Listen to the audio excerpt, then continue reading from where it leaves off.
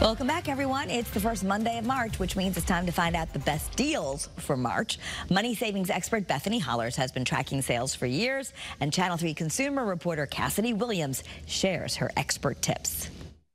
It's March. How are your New Year's resolutions doing? Well, stores are trying to clear out the gym equipment that didn't sell in January, so now's another chance to stock up. March is the second best time of year to find a really incredible discounts and savings on exercise equipment. At this time, you can probably look to save around 40 to 60% off.